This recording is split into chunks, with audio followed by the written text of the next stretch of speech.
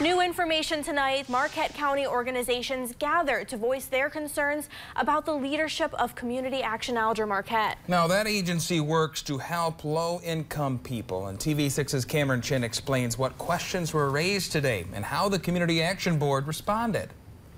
This afternoon, nonprofit organizations and concerned citizens discuss how they feel leadership from Community Action Alger-Marquette is failing them. Room at the Inn board members claimed that the nonprofit has not received a $50,000 reimbursement from CAAM. The treasurer of the homeless shelter says this money is vital for some operations. It will help us continue to provide services to the homeless people.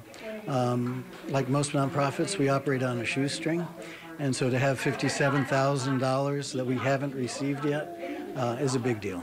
CAAM board members listened to the complaints and said during the meeting that a solution will be found. Other organizations like Superior Connections attended. This organization helps homeless people and those who are in recovery from substance use disorder. Its president says a lack of clear leadership is affecting the people the nonprofits are trying to help.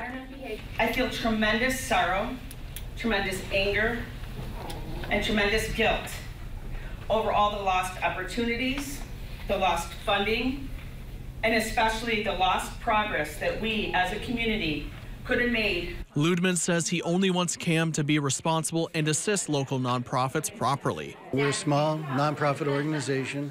We have many community partners, but CAAM is financially, fiduciarily responsible for fulfilling our requests in a timely manner. The chair of the CAAM board was not at today's meeting. The vice chair declined our interview request. We have also emailed the executive director to request an interview. This afternoon, the board approved a motion that it will discuss some of the issues raised at its next meeting, which is scheduled for June 27th. Cameron Chin, TV6 News, Marquette.